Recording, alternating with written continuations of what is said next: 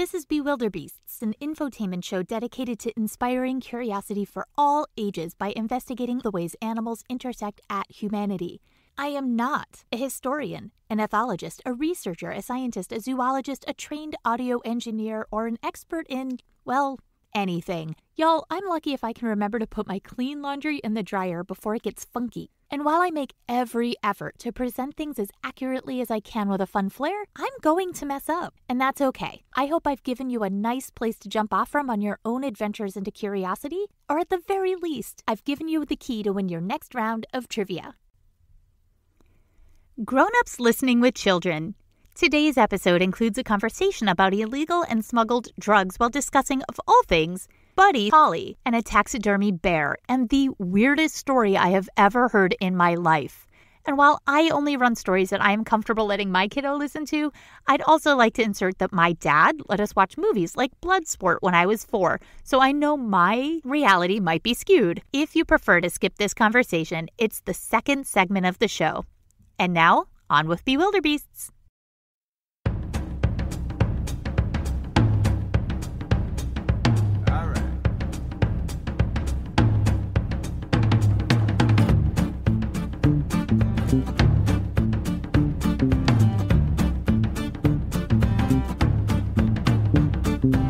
Hello and welcome to Bewilderbeasts. I'm your host, Melissa McCue-McGrath, still recording from the tiniest podcast studio closet outside of Boston, Massachusetts. Today on Bewilderbeasts, we are going to talk about a superpower that's probably not going to make it into the Marvel Universe, why bears should not do illegal drugs, and the Untitled Goose Game should really look into history for making a new update to their awesome game for Switch. All right, let's go.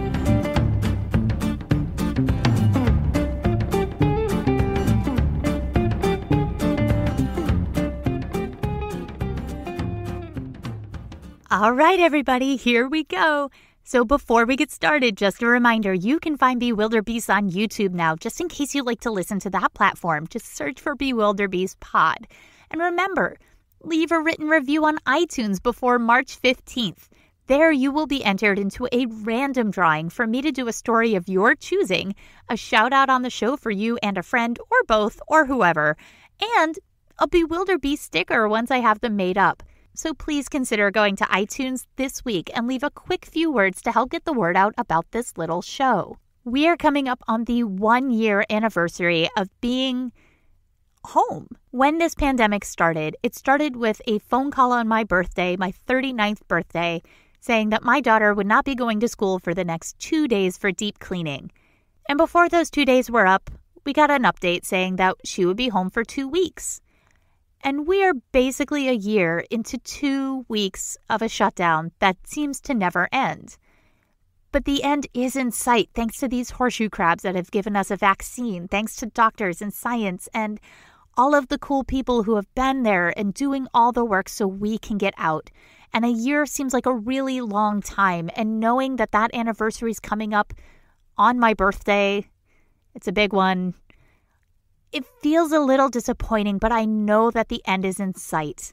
I know that a year is a long time. Guys, you've all been working really hard and doing really hard things, and no one else in history has been asked to learn online for a year. This has been really, really hard on kids, on parents, on workers, but the end is in sight.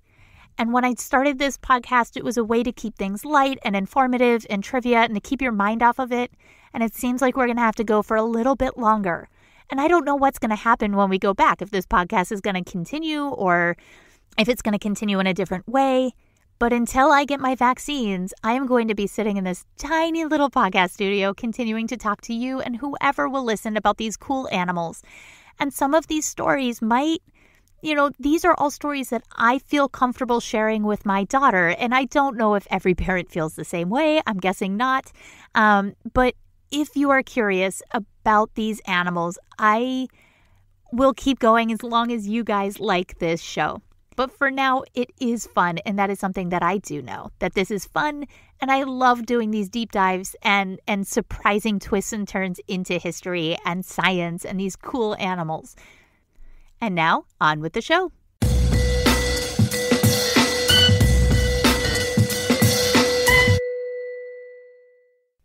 sea cucumbers. If you've ever been to a marine center, you might have even been up close and personal with one of these totally tubular, tuber-looking creatures. They look like a walking yam, and they have features with names like feeding tentacles, cloaca, and most varieties of sea cucumber have 5 rows of what are called tube feet. They're theoretically named sea cucumber for their likeness to the salad staple and 90s ID puffer, but I don't see it. Some theoretically look like caterpillars, others more like a walking sausage of sorts. But they also have a super special superpower, a superpower that is absolutely not going to make it into the Marvel Universe. When a sea cucumber pulls off his day clothes to reveal his superhero suit, he's revealing himself to be Captain Crap, the Stool Sultan, Mr. Manure, the Masked Excreter, Speedy McFeces, Dr. Deuce, the Super Pooper. They are the pooping champions of the sea. And why this is a legit superpower is even cooler. While they poop out 70,000 tons of sandy stool, some individual cukes can create 30 pounds of excrement every single year on their own. Why is this good?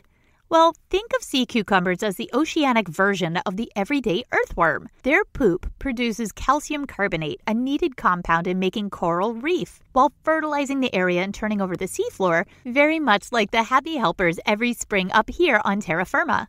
Like worms who turn the soil, chickens who fertilize the ground and eat bugs that hurt gardens, pill bugs who eat dead vegetation and help the overall health of soil, and more. Basically, without the numerous number 2 negotiators literally turning over the sea soil, the nutrients in the sand would just get trapped under sediment and the ecosystem could die. Corals wouldn't get the calcium carbonate that they need for their coral skeletons, and the entire domino effect that can come from these failing systems are catastrophic. We need these super poopers, and 7 species are already at risk of extinction. And while they are not the cutest creatures, they are necessary to heal and help the oceans with their magic poop. So next time you squeeze one out, think of the tubular turtle, the sea cucumber, and then next time you see one at the Marine Center, an aquarium touch tank, or wherever you get access to these saltwater animals, thank him and his, well, service to all ecology.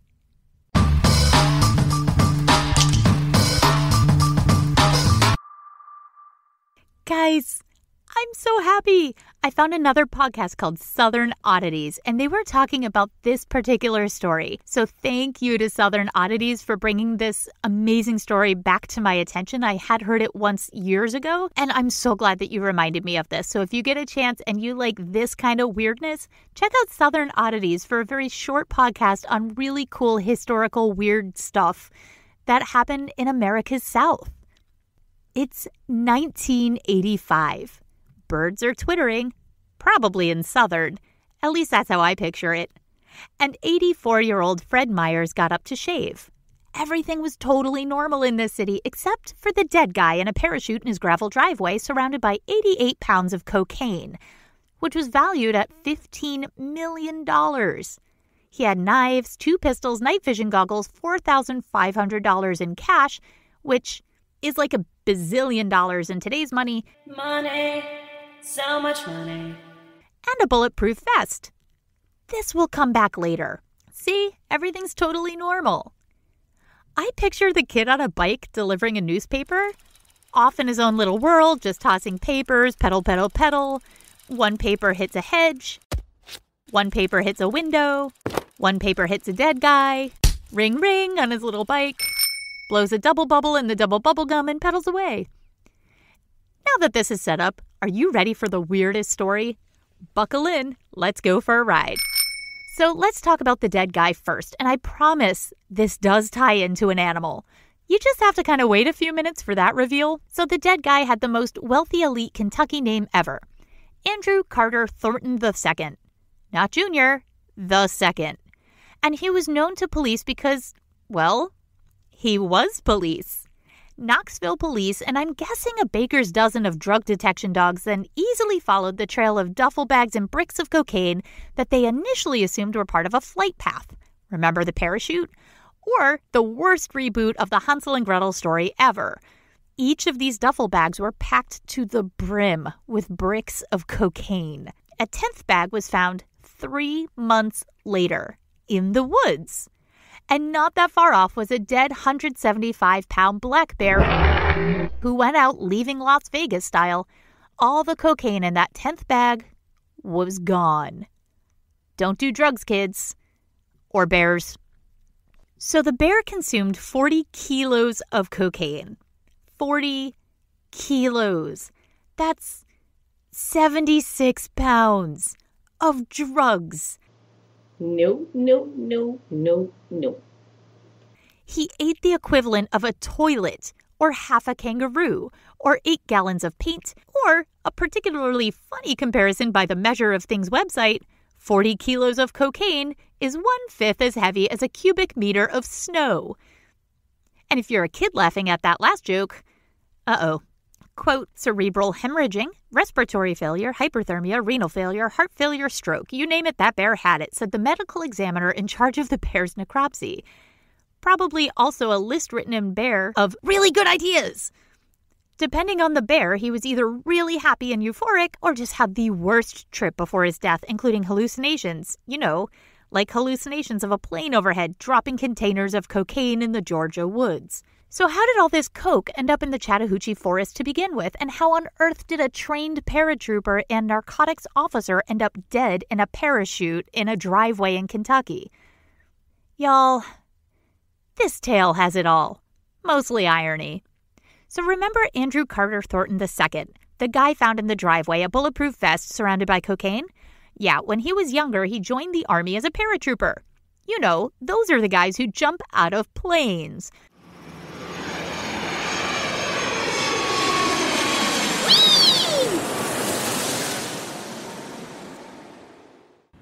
He then joined the Lexington Police Force on the Narcotics Task Force. It was here that he decided to go to law school and start smuggling drugs. That doesn't seem very legal. He resigned from the police in 1977 and then practiced law. Guess what happens next? Yep, he broke the law, almost immediately, in epic fashion. He was among 25 men who were caught for stealing weapons and planning on smuggling 1,000 pounds of marijuana into the United States. He left after pleading not guilty, but was arrested in North Carolina with, you guessed it, a bulletproof vest and a pistol, but later sentenced to 6 months in jail, a $500 fine that he probably laughed at, and then turned his life around, decided to help the poor, donate a kidney, all that good stuff like that. Or not. He learned 0 lessons and immediately went all in. And in this one case, the 1,000 pounds of marijuana was actually a gateway drug, as the former narcotics cop thought the next best idea was to smuggle packages of cocaine from Colombia. The country, not the outdoor store. On one of these trips, he realized that his plane was too heavy, so he started dumping bricks of cocaine, starting in around Georgia, where a bear, minding his own business, may be wondering if there's more to life than this, and why is life just a series of days where you poop in the woods and no one believes you, rub your back up against a tree and find berries, maybe scare some kids for fun, you know, mix it up a bit, when cocaine bricks fell from the sky and he went on a bender to end all bear benders. The plane, leaving on autopilot, continued on as Thornton II strapped on a parachute like the good old days in the Army, a bulletproof vest because that's his move, a bunch of guns, night vision goggles, knives, and don't forget the almost a toilet weight in cocaine packed in a duffel bag. I would also just assume he was wearing Army camo cargo pants because, I mean, look at him. And I'm not kidding. Gucci loafers. Because every time I'm breaking the law in the international level, I want to both dress functionally in toxic masculinity attire and my fanciest loafers for a quick getaway. He then leapt from the plane and hit his head on the tail of the aircraft on his way down. The parachute was then twisted, likely from a tree canopy, and he then free fell to the ground, ending up in the driveway of poor Fred Myers, who only wanted to shave his face. The plane was eventually discovered and crashed in yet another state. North Carolina. After the medical examiner was done, the bear had a visit with a taxidermist and then was sold to Waylon Jennings. Who's he? Well, every child from 1984, he's the guy who wrote the Dukes of Hazzard theme song and famously had a cocaine addiction that he kicked in 1984, the year before the bear died of a cocaine overdose. Waylon Jennings was also known as the super nice guy who was supposed to be on a charter plane instead of a bus while on tour with a few famous people of the day. He decided to instead take the bus, and he gave up his seat on the plane to give it to J.P. Richardson, one of the performers that he was traveling with who was suffering from the flu. So traveling to the next city would have been unbearably uncomfortable for J.P. Waylon's roommate, Buddy, started to tease him. "Oh, I hope your old bus freezes," he said, to which Waylon joked back, "Well, I hope your old plane goes down. Haha, see you in Iowa tomorrow," as he boarded a bus. He later learned that Richie Valens, J.P. Richardson, a.k.a. the Big Bopper, and Buddy Holly died in a plane crash an hour and a half later when the plane crashed at full throttle into a cornfield, a flight that he was supposed to be on. It was even initially reported that Waylon was on the flight because they didn't know that he gave up his seat at the last minute to the Big Bopper. He had to call his family to tell him no, he was still very much alive and very much in shock as this tragedy gutted the nation. And Waylon.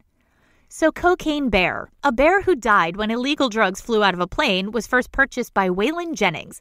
I'm sure there's not a weird metaphor here.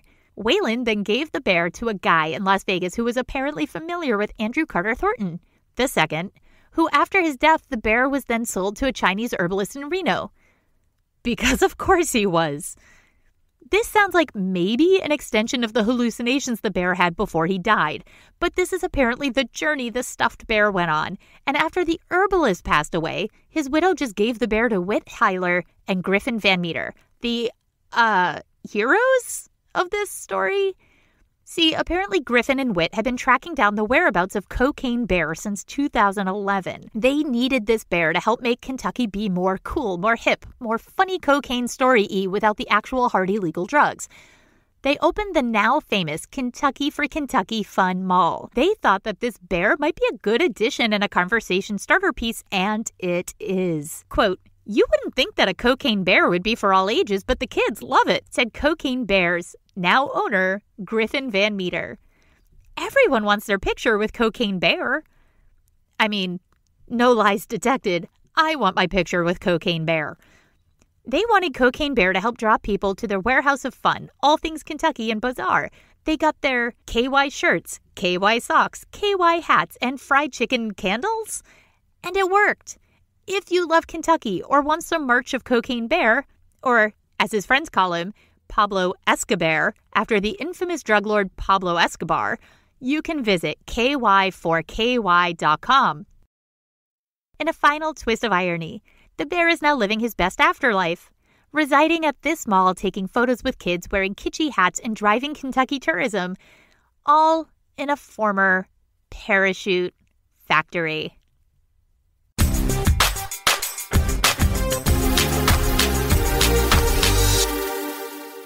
Full disclosure, I only took enough Italian to get by to, find my hotel and know where the nearest bar was when I went in 2003.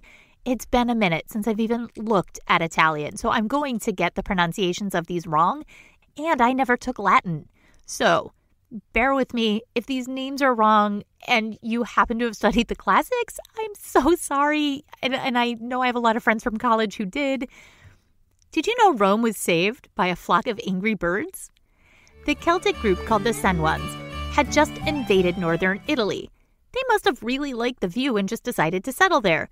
But the people of Clusium, an Italian people, decided to ask neighboring Rome to help settle the settlers' dispute as they were afraid that the Senwans would attack or sack or slaughter or all those things that most people living in a place would be afraid of if invaders came in and took over land.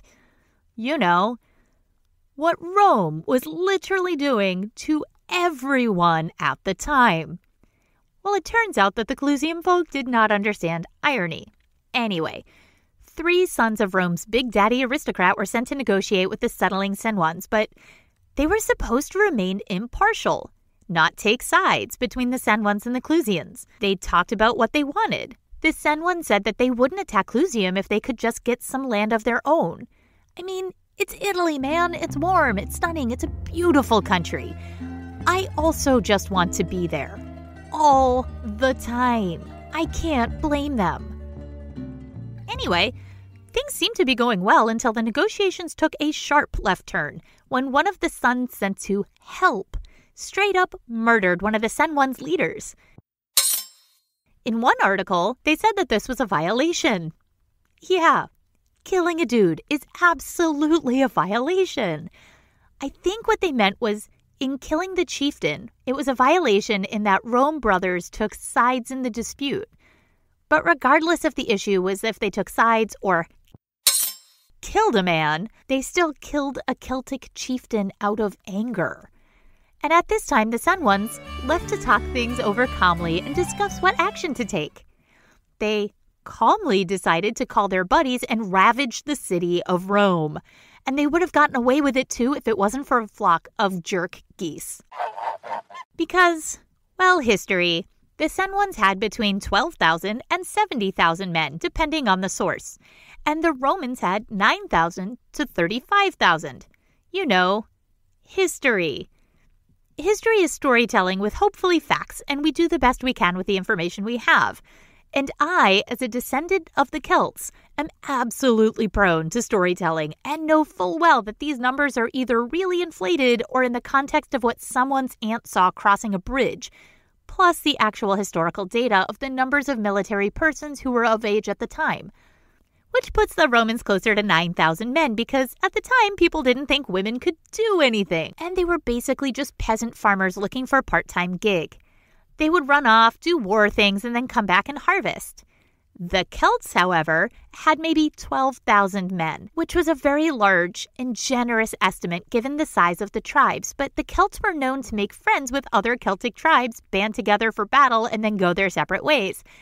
I mean, what else are you going to do on a Sunday? So the Romans killed their chieftain in a peace talk because of the swiftness of their actions and a whole lot of, we're not taking this well, decided to march towards Rome. And whatever army Rome had, mostly a part-time military on sabbatical, the farmers, the peasants, the everyone marched to meet the Celts, and they intersected at the Alia. As the Senwan attacked, one wing of the Roman flank was so over this that they literally threw down their weapons and basically ran for the Tiber River, which would have worked out well for the fleeing farmers, except for they were in their armor and drowned in the river. Turns out metal doesn't float. Well, the Celts charged and the Roman army fell apart, which left Rome, Rome, completely undefended. The Senwans and a few thousand buddies then rolled into Rome demanding that the three brothers were given to them because, you killed our chieftain during a peace negotiation.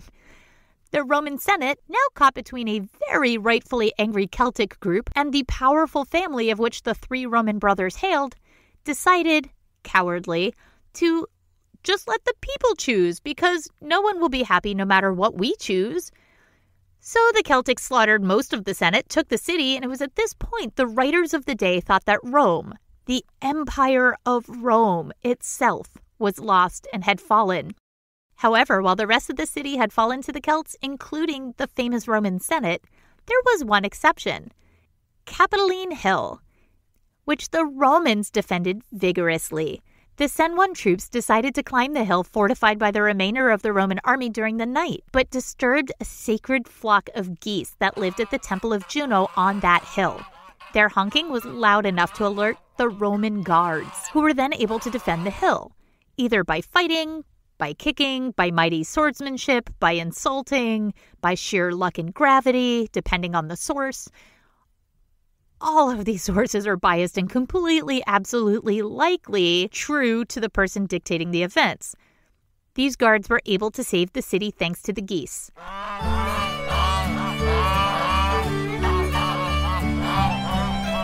The details that are consistent across all the storytellings I could find of the available historical text regarding the Battle of Alia. One twit brother killed a Celtic chieftain in a peace talk. The Celts marched swiftly to Rome because, dude, you killed our chieftain. There was a whole lot of slaughter. The city of Rome nearly fell apart to a very upset, rightfully so, group of Celts Whoever was left fled to a hill, and that hill happened to be the home of a bunch of geese who were revered and considered holy as they lived at the temple of Juno Moneta, the money-making monastery. $dollar bills, y'all. But also was home to a flock of sacred geese. Geese gonna geese, y'all, and these geese are gonna get their honk on. The Celts came up the hill 3 to 4 days after they easily took Rome by surprise and were defeated because the geese woke up these guards on a minor hill. This hill wasn't Mount Everest. I mean, some say it had a cliff-like feature. Others say it was a small hill. History is hard, y'all. But either way, high ground attacks beat the Celts, who were hungry, now sick, and probably dehydrated, and literally goosed by the remaining Romans. The Romans, just wanting this all over with, as it's not a good look to lose your city when it's entirely your fault, or they were told you literally pay for the death of our chieftain, gave up those $dollar bills, though really Roman bills, to pay off the Celts. And when the Romans realized how much money it would take to make them leave, assuming the Celts were also weighting the scales in an unfavorable manner, the Celt leader, so over this, just decided to throw his sword on the bundles of money on the scale, crying, "Vi victis," or "Woe to the vanquished."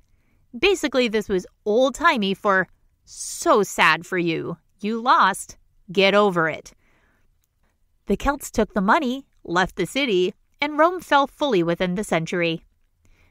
And if you've played the Untitled Goose Game on the Switch, as an adult, I find it quite cathartic. You're a goose. Your entire objective is to cause mayhem, and if you honk, cause panic. And you get to rage enough humans, you can advance up to the boards and out through the levels. It's simple. It's fun. It's super cathartic. And living next to geese in a city, they're totally based on real-life geese. And I can absolutely see how these holy geese saved the Roman city in the 390s. Clearly, they needed more of them less than 100 years later when the Germans finished the job.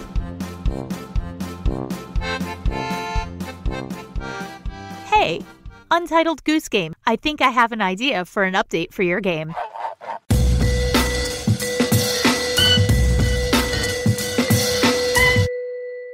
So thanks for joining me today on Bewilderbeasts. If you like this podcast, you know what to do by now. Share and tell all of your friends. It's truly the best way to support this show. If there are topics that you're interested in hearing about on the podcast, know of any historical animals who changed the world, animals who help humans, or wacky animals in the news, there are multiple ways to send them in or let me know what you think of the show. Visit the website, BewilderbeastsPod.com. There you can find episodes to start with, share episodes, learn about the show, how to support the show, and see bonus art for some of the podcast episodes. Email BewilderbeastPod@gmail.com. Tweet BewilderbeastPod. You can DM or voice text at BewilderbeastPod on Facebook. This is especially cool for little kids who want to converse with the show. The voice text feature allows a person to leave a 1-minute voice message on their favorite animal fact or resource for the show. Or you can lurk at BewilderBeast on Instagram. I'm Melissa McCue-McGrath, co-training director of the New England Dog Training Club, author of Considerations for the City Dog, and creator of Mutt Stuff Media and this podcast. Now go get curious. I got today's information from Wikipedia.org on Sinwans and the Battle of Alea, NPR.org on the sacred geese that saved Rome, Wikipedia on Andrew C. Thornton II, RoadsideAmerica.com, My Favorite Murder Minisode 101, Not for Kids, on Cocaine Bear, Time.com, Kentucky.com, Mirror.co.uk, and special thanks to Southern Oddities Podcast at Southern Odd Pod on Twitter for their episode on Cocaine Bear, which I highly recommend, and Live Science on Sea Cucumbers Poop. Lastly, I'd like to recommend a YouTube video in today's episode links. It's a 3-minute animation on the battle. It's totally kid safe, and it was really helpful for me, somebody who never, ever studied ancient history. And it's by Ancient History Guy on the Battle of Alea, Allia, or Alea. I've said it both ways. I'm sure one or both are wrong. Links, as always, are in the description of today's episode. Intro music is Tiptoe Out the Back by Dan Leibowitz, and interstitial music is by MK2. Don't forget to like, subscribe, review, and share with your curious friends. You know, all the things every other podcast tells you to do. Thanks for listening, and I will see you next week.